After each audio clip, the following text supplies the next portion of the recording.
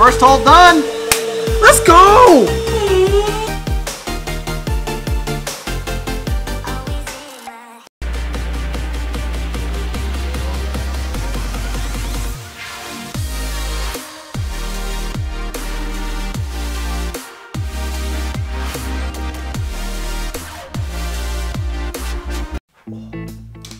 Good morning.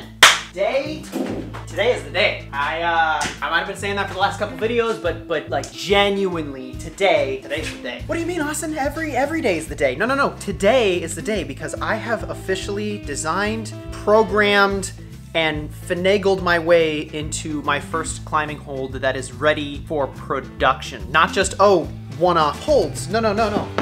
We're gonna put this behemoth to work. Going to batch out 14 climbing holds on one operation, which is actually only half of what this bed is gonna be capable of doing. But those 14 holds gives me 14 tries to make sure that I'm getting all the software programmed correctly and doing everything it's supposed to do. So that is the goal. We're gonna learn all of the things that can be learned, hopefully relatively harmlessly. He said somewhat optimistic. So I'm gonna go ahead and mill up one more board, cut these down to 6-inch lengths, start marking up and drilling and loading up the entire workbed of 14 holds. I'm gonna start in the middle. I learned from my prior crash that when you start in the lower right-hand corner, you put at risk your bit setter. So for learning purposes, let's move towards the center of the machine where I don't have as much shit that I can crash into. Seems like a good idea, right?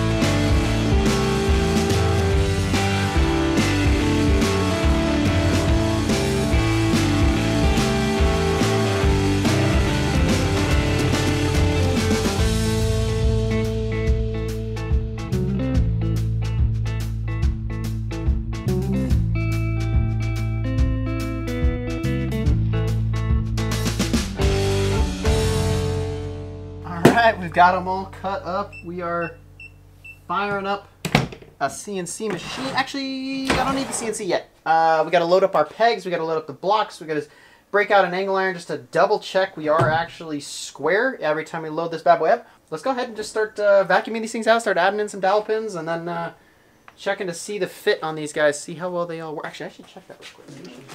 It's pretty snug. Yes, they are snug. I have slightly oversized drill bits coming, but they will be in tomorrow, and I am impatient and want my climbing holds now. I am an American. I deserve my goddamn climbing hold.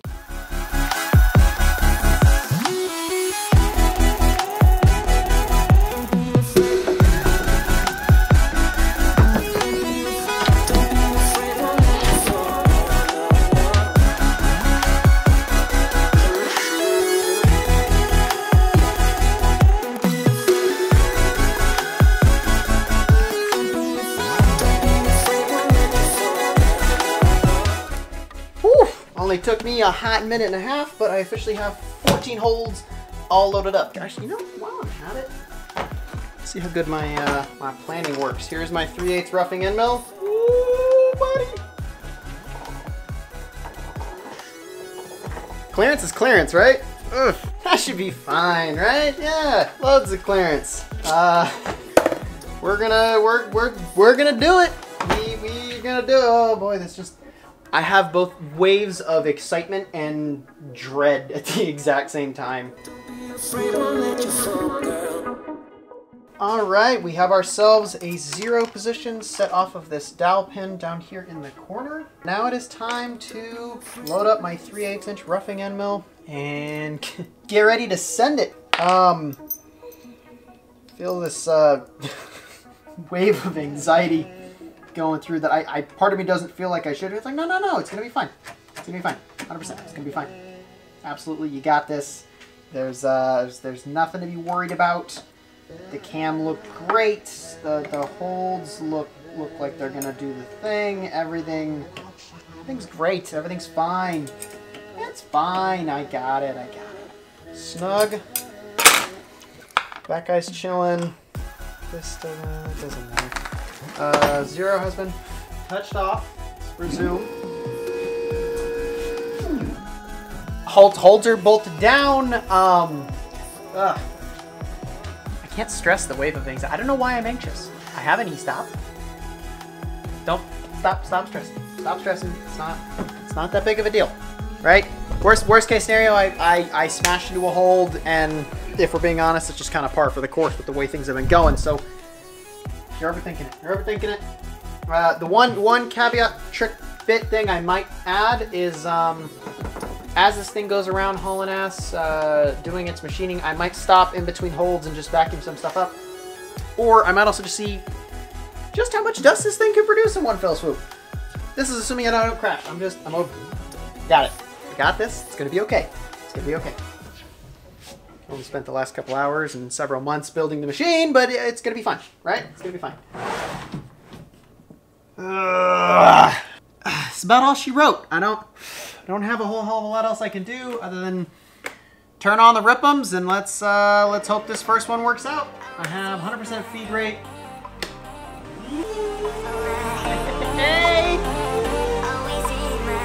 We're successful so far.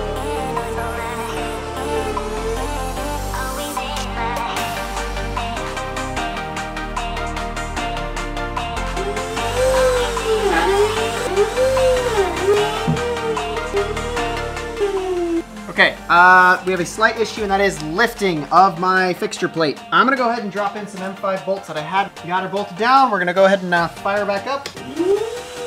Get back to cutting.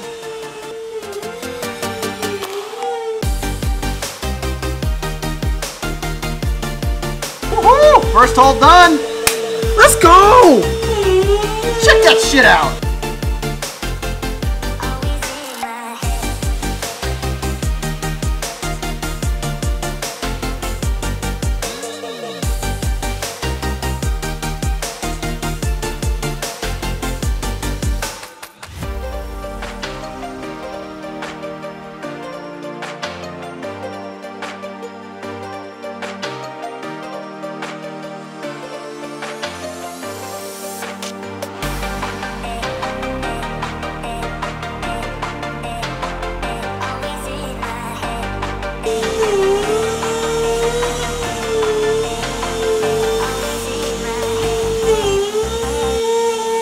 Well, shit. I had a hold shift, so we're gonna get in here. Woohoo! This is trippy. It's staying at the top.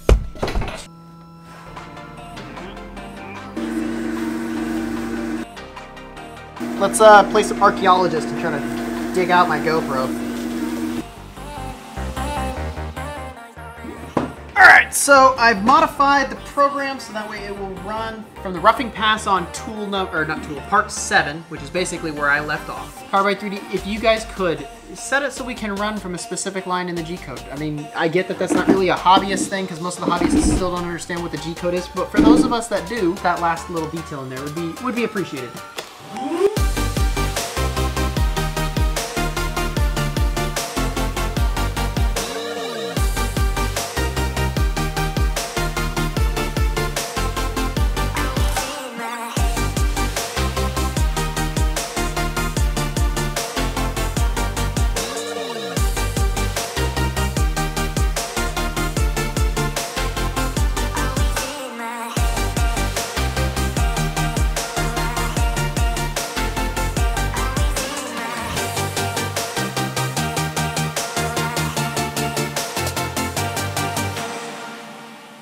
Home stretch, people. Woo. 1 hour, 52 minutes for 14 holds. Should probably get my GoPro out of there. Shit.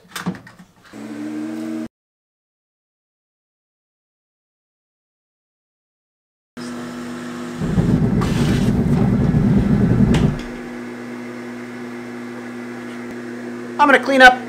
I I realize there's a million different volumes going on there. I'm gonna clean up the overwhelming pile of dust at the present second, and then we're gonna try to clean off the backside. I think there might be some dust locked back in there. Oh, no, it's not. My chain just fell off behind the gantry. That's easy enough. I'll pull this thing forward, reinitialize, clean this guy up, and then we're gonna get started on the finish pass. Cool part about the finish pass, I have zero concern about that part crashing. All right, finish with that.